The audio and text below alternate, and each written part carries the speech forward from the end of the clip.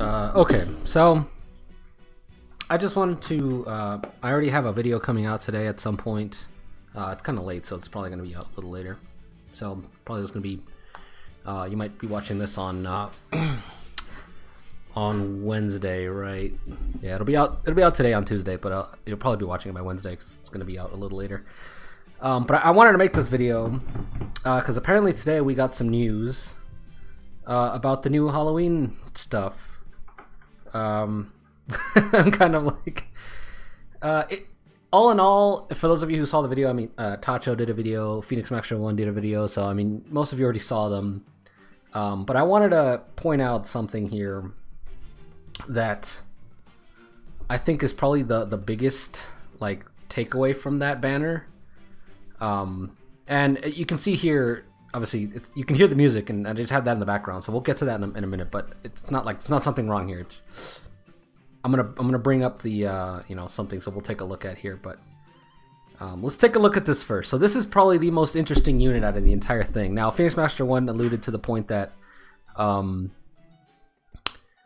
his tome is one of the most unique tomes we've ever seen. So let's take a look here.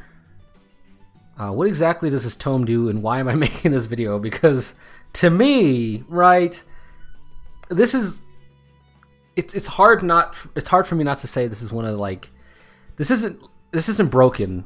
I want to point out here, it's not gonna like destroy the balance of the game. Like, this is not the most broken thing you'll ever see anywhere ever, right?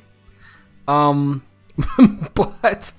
it's hard not to like see the strength of this, and I'll talk about this, you know, we'll talk about this right now, where the strengths of this lies, why I think it's so, yeah,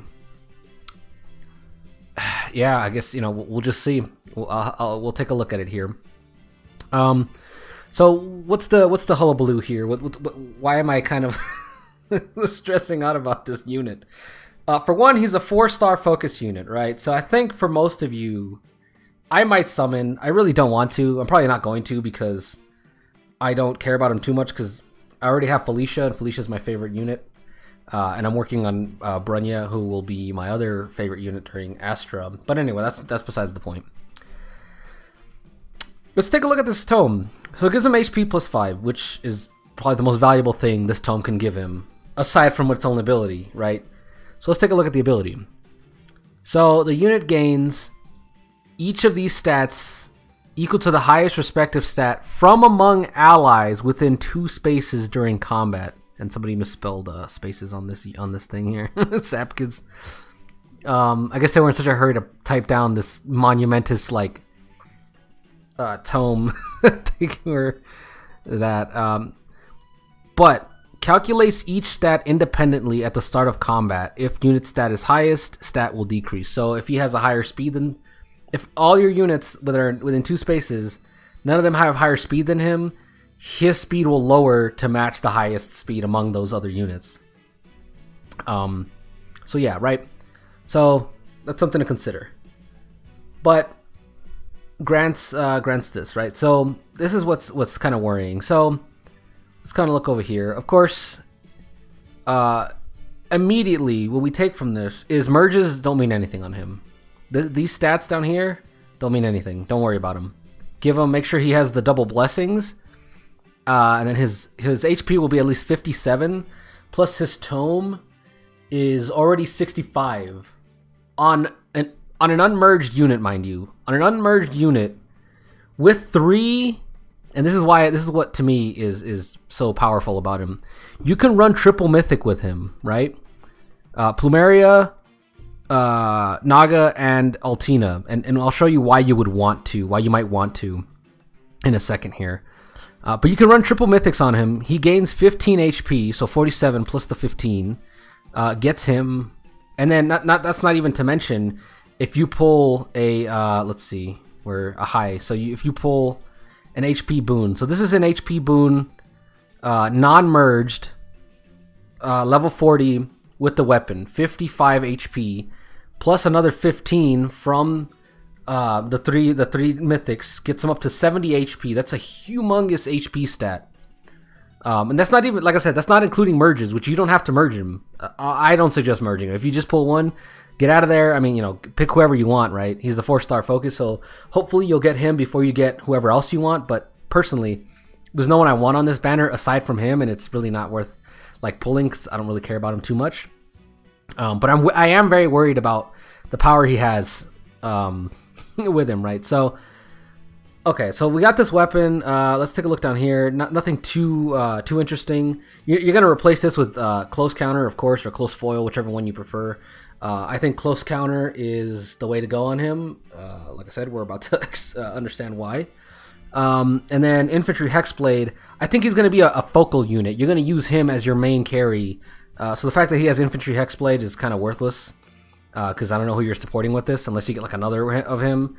Oh wow, he actually has this at 4-star, which is amazing, right? Because oh okay, never mind. It has to be adjacent, which I thought it was 2 spaces. But anyway, like I said, this is a support skill, and I don't see him being used as a support unit, right? So this is what I find interesting, particularly with him. So let's come over here. So what's with this Bramimon? Why do we have this Bramimon here? He's not in this unit builder thing yet. So as you can see up here, he's not in this unit builder thing yet. So we can't really like think about what's going on with him. So let's just pretend this is him. Again, you don't have to worry about these stats. This is all just fluff. It doesn't matter, right? Because his tone will replace these stats with higher stats based on who's coming with you. So all you have to consider is, let's bring close counter. In the B slot, you could run whatever you want here. You can run Vantage. See Vantage because he's an infantry unit. You can run Special Spiral. If I can get that, you can run Special Spiral. You can run the lulls if you really feel like you want to. I mean, do I think you should run lulls? Probably not. It's not really useful on him. But like basically, yeah. So there's that. Okay. So you can run all kinds of stuff on him. There's not a whole lot you would really want to. I mean, maybe like guard or something, or just honestly, the thing is the lulls are good, but we'll see why the lulls aren't as useful in a minute. Special Spiral is good, although it's a pretty premium skill. And one of the things about this guy is, like I said, he's a 4-star unit. So you know he'll be at max potential without even any merges as a 4-star unit after you 5-star him. He is a very cheap, good option for like a mega mage tank, like just sweep carry for your Astra season or your. I'm doing Astra season. I'm not entirely sure why. I'll have to think about. We'll look here whether he'd be good on light season. I think he could be pretty good there too. But anyway, yeah, I think he'll be good there too. We'll go over there and take a look at that in a second. But so this is on Astra season. Like I said. You just need a close counter, which is in the manuals, the regular manuals. Give them whatever you want here, literally whatever you want. If you want to heal, you want to kill them on the one shot on the counter, anything you want. C slot, you can bring res smoke, you can bring any smoke, you can bring pulse smoke, panic smoke, whatever kind of smoke you want. It's up to you. And then down here, you can put whatever you want down here. You can bring fear stance or just anything really. But yeah, so that's that, right? These are like, this is why I have him here blank, because of Xane's book and everything about him, you can just run whatever you want on him and he'll probably win you most of your matches. So let's go see why. So let's pretend you're running triple mythics. You're running a Naga. Let's pretend she's +1. You can drop the +1 if you want as well, right? Be fine. With the Divine Breath, she reaches 57 attack. You give her the Life and Death 4, and we can drop this down to Life and Death 3, right? For less premium stuff. I run her on Life and Death 3 to soak chills off of my Felicia. But you can give her the Life and Death 3, and she's got 45 speed if you get a speed refined, some feather investments, some flower investments, I mean. You can take this off as well. You can even, don't have to worry about that either. She's got 41 speed. Let's at the absolute worst. She has 41 speed with 54 attack. Basically, you're giving these two stats over to Xane. So now he has 54 plus 41. But the way Phantom Speed works, let's go check OBS to see, make sure, how do we do this? Will that go on top? No, it won't. Let's put that there. Okay, so here's Phantom Speed. Phantom Speed works by, if skill compares units res to a foe's res or allies res, treats that res +5. I'm not using this, so it's not really worth it right now. I don't have the Phantom Speed either because I don't really use Phantom Speed. But yeah, anyway, that's the point I wanted to make out, right? The Phantom Speed goes up to 9 at 3, which basically means that her speed is 50 right now. So 54 attack and 50 speed are both given over to Xane at a base. So now he just has that because of his book, right? So like his offensive stats are basically rock solid now. Like I said, you can invest a little bit more. Hopefully you get like you know, another merge. There you go. That's 2 more speed. If you have, you know, a second Naga. If you have a boon, right? A speed boon, she's already up to 54 speed without even breaking a sweat. And then, you know, some flowers. Let's see where we get here. To, you know, at 2 you got even more speed. At 3, you want, the reason I had her at 4 is because you get that 1 extra attack, because you're basically taking her attack and her speed because it's so high. And then let's say you want, like, you know, higher end, right? As always, we want to like higher end here. So now you've got what? +9, 57 speed and 57 attack. That's monstrous offensive stats as you're looking at it already. Now let's take a look at Plumeria. Plumeria has a very monstrous res stat already. Basically, you give her just low investment, Fortress res, Phantom res 3. She's got 59 res. That means that Xane now has 59 res. Let's see. That's assuming you have a res boon, right? Maybe you get a +1. Oh, that didn't actually give you anything. So don't worry about the +1, I guess. You have to go all the way to +2 if you really wanted to. But you +1. But yeah. So at a base level, that's that. You can give her the 4 flowers, but I wouldn't really suggest it because it does take that 4th flower to get her up to 49. And you're already investing your flowers. Like there's the thing is there's all 3 of these are flyers, so they're stretching your flowers kind of thin. So it's up to you to decide whose flowers are worth it, right? Who deserves the flowers. So 48 res plus, again, the Phantom res is here. That's another 9. That's 57 resistance stat just given onto him, right? And then, so basically you've got your attack covered, your speed covered, your res covered, and then we come over here and we get your defense covered. Of course, it's a little harder because neither of these are very defense tanky, so you have to kind of settle with Altina here. Giving her the 2 fortress defenses gets her up to 42, which is going to be as high as you can kind of go with that. I have a +2 Altina, but let's see what a +1 gets you. So a +1, some people even have like a +10, right? It's not a whole lot more stats, but 45 is 45, right? It's like, you know, who's gonna complain?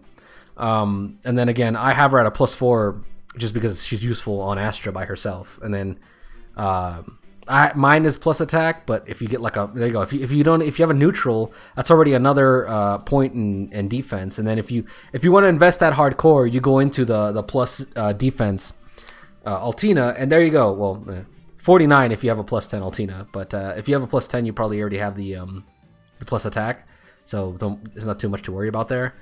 But if you have like the +1 and you're working on like a +2 or +3 and you're boosting up, if you want that investment, there you go, a 46 defense. So Xane now has 57 attack, 57 speed, 57 res, and 46 defense. Like, it's honestly, like, Xane looks like no joke right now. He looks like a very good Astra investment. Let's go take a look at what he might, like I said, so that's kind of what these were for, to look at some, to look at what, you know, what skills would you run on him? And the answer is basically whatever you want, honestly, because with these stats that he's basically just like borrowing from everybody, you're already done. Like, he doesn't need any other skills. Like, any other skills on top of that are just like set dressing, honestly. But yeah, so let's kind of look at the light season, see what he can pull off. Light season is going to be a little harder because we have We have air. Air is pretty good because if you have like a +10 air, if this thing can work right, +10 air, maybe, you know, the initial 5 flowers, and let's say you got a plus attack, and then which is Lifyaberg, and then we'll give her life and death here.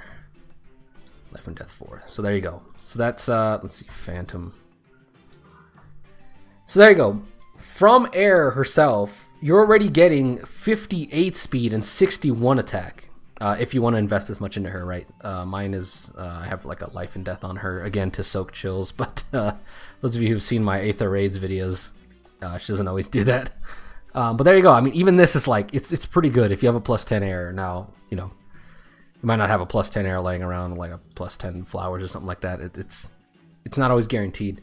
But the fact that she has good speed and good res, and like she has really bad, like, she has decent res, but she's got like really bad defense, you can just patch that up, right? So let's go to, you know, basically you just take all of air stats, but, you know, the one thing you're missing here is, right, can be patched up by Milla, who obviously we've been talking about having a humongous defense stat, as well as having a giant res stat. So there you go. Let's go find this. Let's give her the fortress res here. There you go. Now you basically, with only 2 units, you don't even have to run the triple mythic, which I do still suggest you run the triple mythic, right? But before that, you already have, let's go with Fan. So he might even be better on Astra, because you have more attack, more defense, and more res here. Phantom res. And then we'll give her, where's, oh, well, I forgot that we had to change that out. But there you go. From her, you're getting 53 defense, which is already higher than what you had with the Altina. And you're getting 51 res, which is not as much as what you're getting here. But it's a decent trade-off, the fact that one unit is giving you both of these so highly. And then, you know, merges or whatever might factor in on that. I don't know how many. I think a lot of people did kind of decently go in on Milla when she came out. But yeah, it's up to you, like whatever merges you threw into her. A defense boon. I think most people went for the defense boon because of her isolation effect. But not only that, like, right, you get the isolation plus all these stats that you're just handing over to Xane. So based on those two, and then you got I don't think Peony has anything worth giving. Her stats, yeah, her stats are kind of middling here. So, but I would still suggest running the Peony, of course. Yeah. So we have the Naga here. So there you go. On Astra, it's going to take all 3, and you're barely going to be pushing a decent amount of defense. But in Light Season, you're getting the blessings. Unfortunately, you're not getting, like, so take Felicia here as an example. Apparently, we're getting attack defense solo, which is already just the dumbest thing I've ever heard. So now my Felicia is going to be even dumber on Astra, but that's besides the point.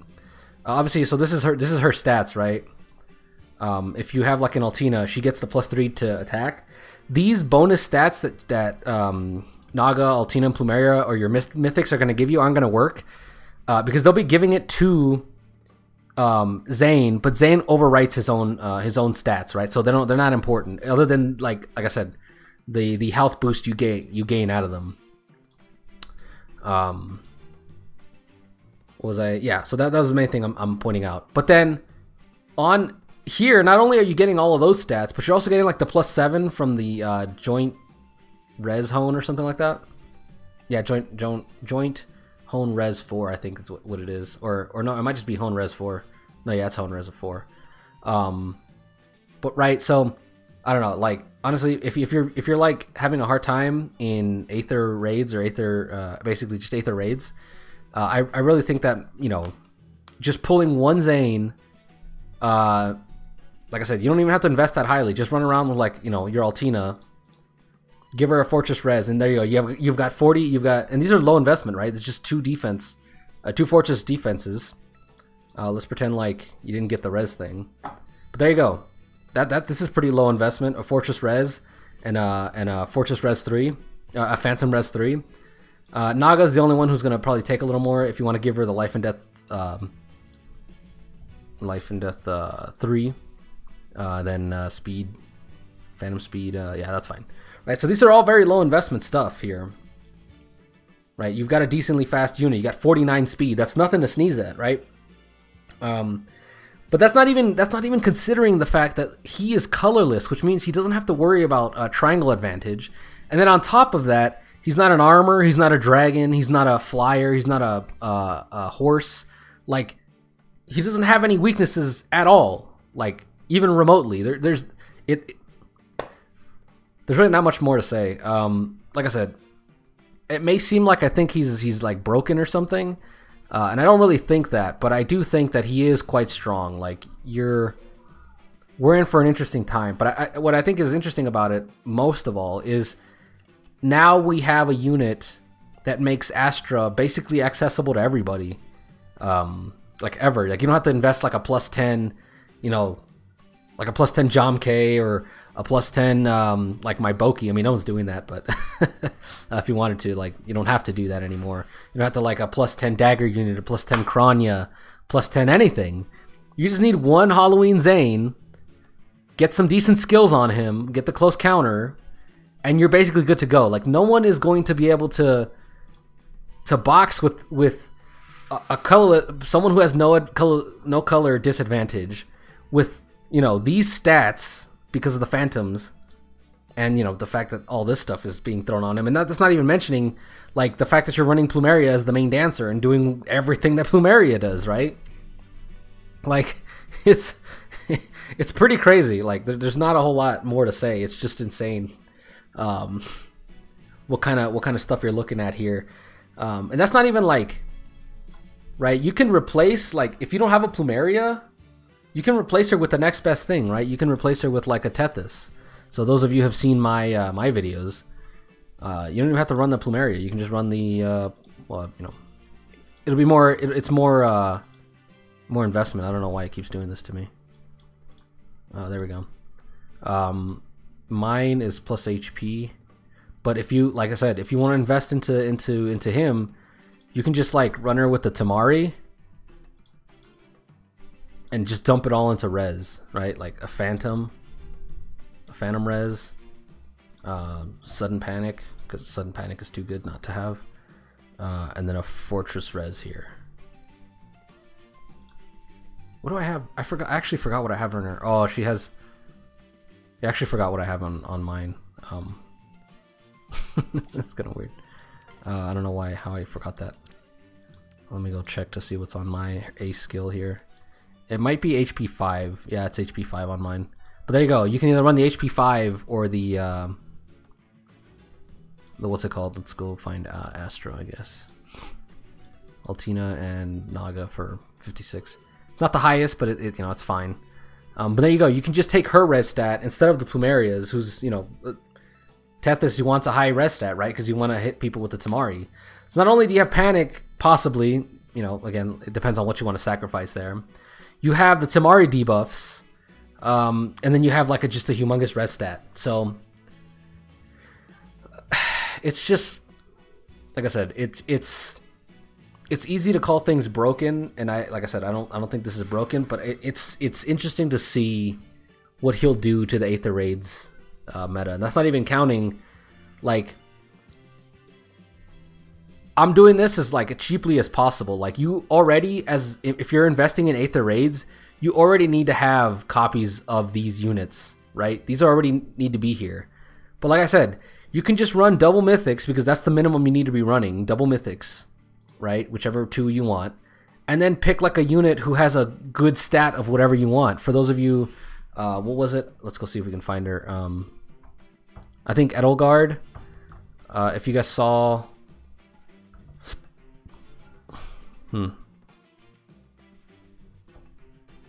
Yeah, Edelgard. Oh, Edelgard. Let's see, 42. Ugh. 42. 45. So for any of you like who want Edelgard and her humongous attack stat, I don't actually know what her axe is. Look at that, that's 50 something. Look at that. Without any merges, you've already got 61 attack if you want to value the attack that highly. If you want to just like, okay, well, we don't need... I'm not taking Plumeria, I'm taking Altina, Naga, and I'm taking Edelgard.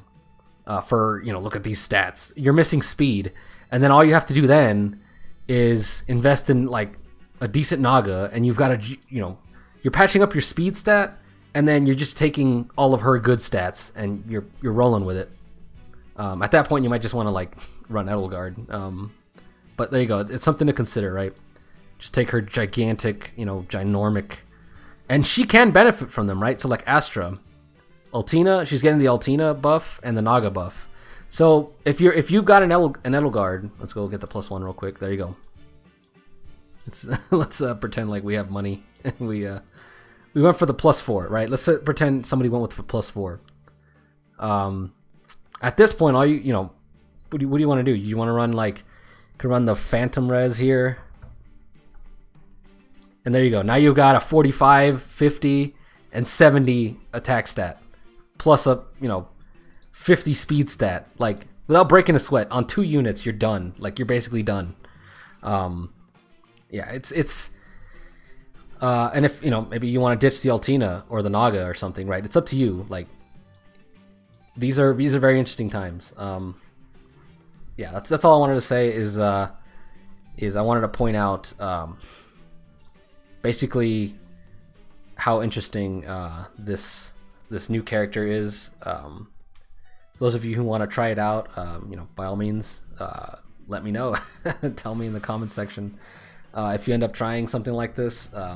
I look forward. I hope we do get to see him a lot. Look at that. He's got a 166 BST. I don't know what's it at +10? I don't know. Who knows, right? I don't pay attention to the score. But, like, gosh damn, dude. He looks like he's going to have some impact. Going to hit, like, a ton of bricks. But, yeah, that, like I said, it's leaving me sort of speechless. I'm just kind of repeating myself over and over again. Certain things, it's just, like, what you can do with him on such low merges, low investment is pretty, it's pretty out there. Especially, like, there aren't a whole lot of people with a humongous res stat. Like, defense stat, you get people up there in, like, the 50s, you know, and then, you know, in combat, you get people up there in the 60s and 70s worth of defense.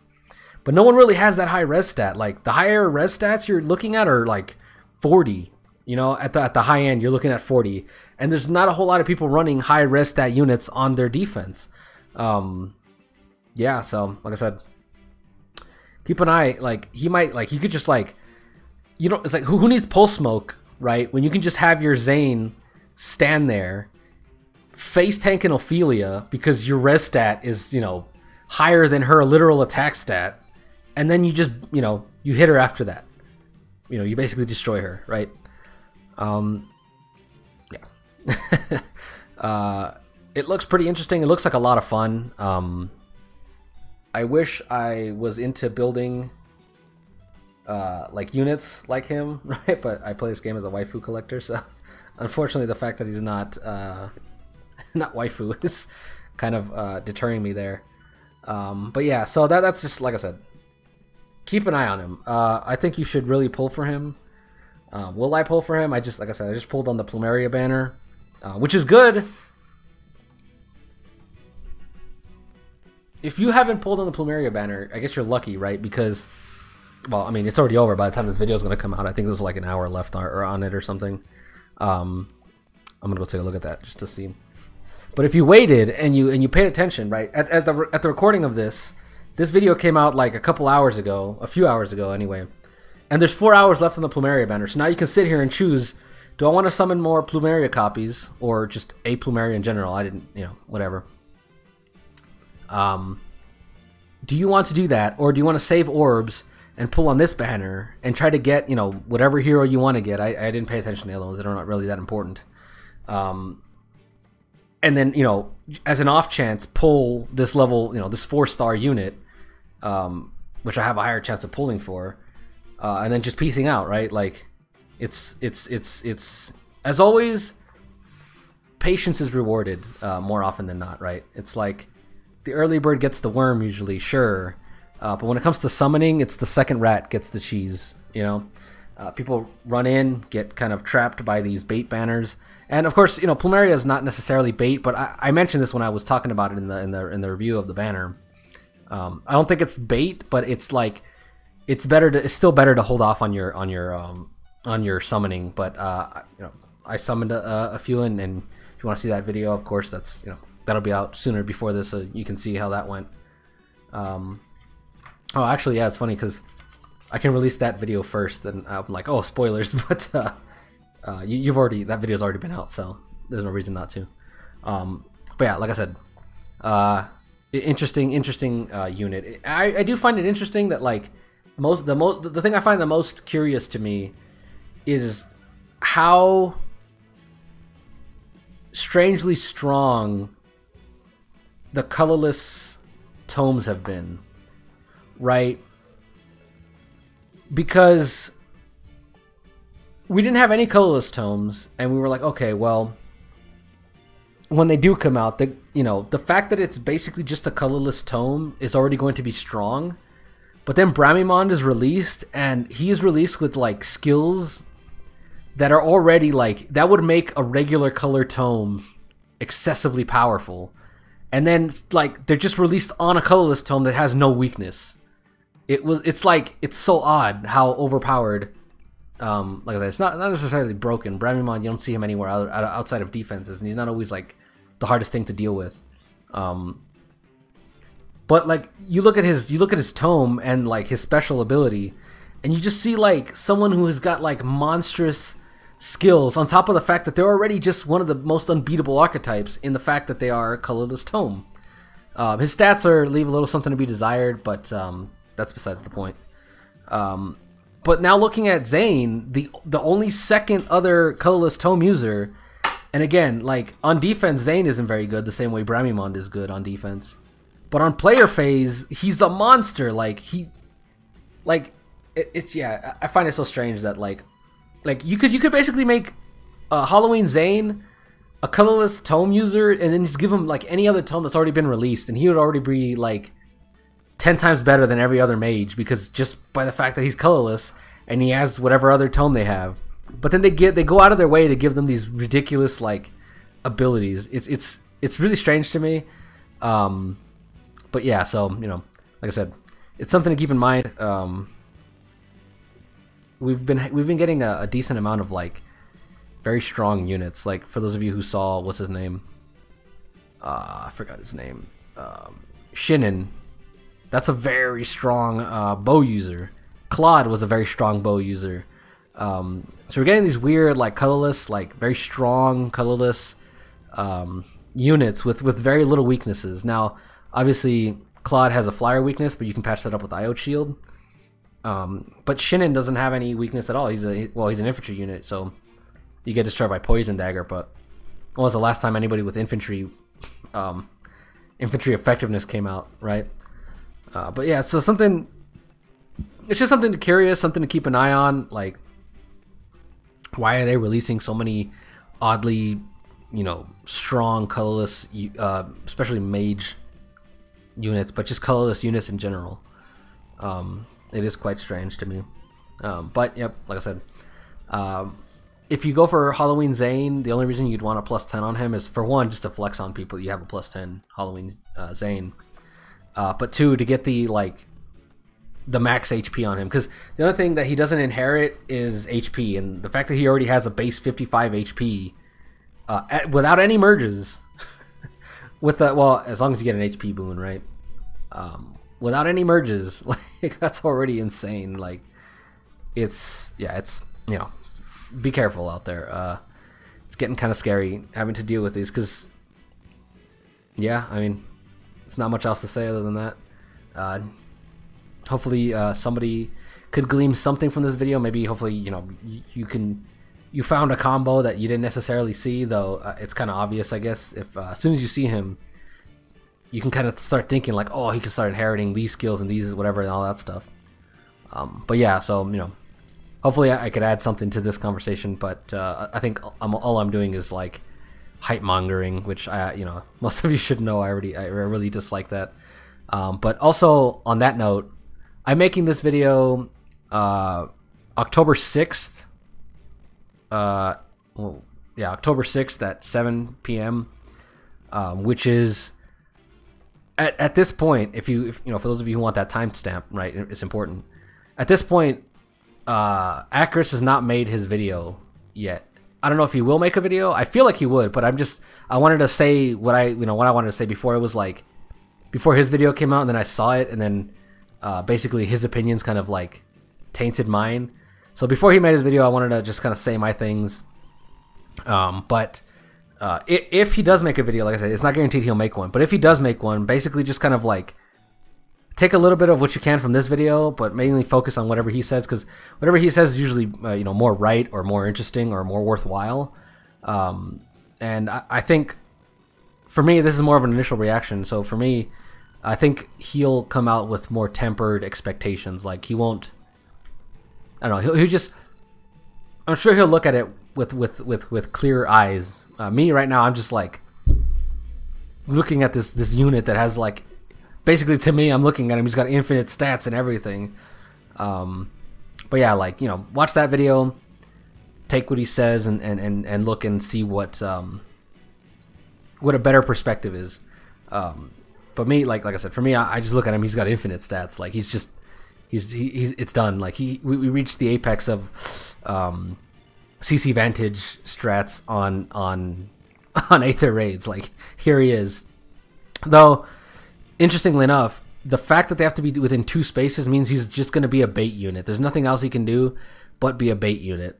But if that's all he can do, that's still quite a lot that he can do, right? So it's something to consider. Like a lot of times, the strength in like a Felicia is that you can like smite her or like throw her up there in the enemy back in the enemy, you know, ball or whatever, and then just have her like snipe a unit. And then basically everybody else kind of falls into like, they just hit her and they just die. It's not always so good when it's like, oh, I'm just going to leave this unit here. Because he has to be close to the other units whose skills he's inheriting to be able to just effectively sit there and bait and destroy everybody. So a lot of people build around that. They're like, okay, well, I'm expecting someone to just stand here and like take all of my hits. So I'm building around that. Whether he'll survive everything is yet to be seen, but I do think he's going to be very strong, especially for those, you know, mad whales who like want to +10 him for the HP value, and then, you know, proceed to just, like I said, he's gonna be very strong for like, you know, lower level kind of free to play-esque people because you only need one. But, you know, again, if you're talking about a whale, they've already, not only are they probably considering +10ing him as a, you know, as a 4-star unit because it's going to be easy, they already have a bunch of other +10 units with insane stats, right? They probably have like a +10 Edelgard ready to go with low speed, and then he just has to be around one other unit that has good speed, and you're basically solid. Like, you know, you don't have the armor weakness that Edelgard has. You don't have the color weakness that Edelgard has, and you're hitting res, which is by far the better stat to be hitting, because in general, most res units, most people's res is the lower of on average, right? If you average all the stats of defense and all the stats of res will come out lower than defense stats. So, you know, there you go. Basically, you have a magical Edelgard with like all the stats and everything you could ever want. With high speed, so you don't have to run things like Quick Riposte or Vengeful Fighter or anything like that. He just sits there and just bombs everybody. Like it's gonna be a hell of an interesting time to see what people do with him. But yeah, that'll be that. Just keep in mind, like I said, to me, one of the most interesting things is going to be the fact that like Phantom Speed and Phantom Res are there. Now they have like such a high tier use. It's so interesting to see. But yeah, so that's kind of my my spiel there. We don't have any, and I actually find it interesting now that I'm thinking about it. We don't have any colorless melee units. Oh wait, we have we do. We have beast units. We have Tabarn. We have colorless Tabarn. We have colorless Canagus. So yeah, we do. Okay, I was just thinking like there was no like colorless weapon, but there is. It's called beast damage. But yeah, so keep that in mind. Prepare for him any way you can. How can you prepare for such a... for one, he's very fluid, right? So like you'll never know what stats he's got.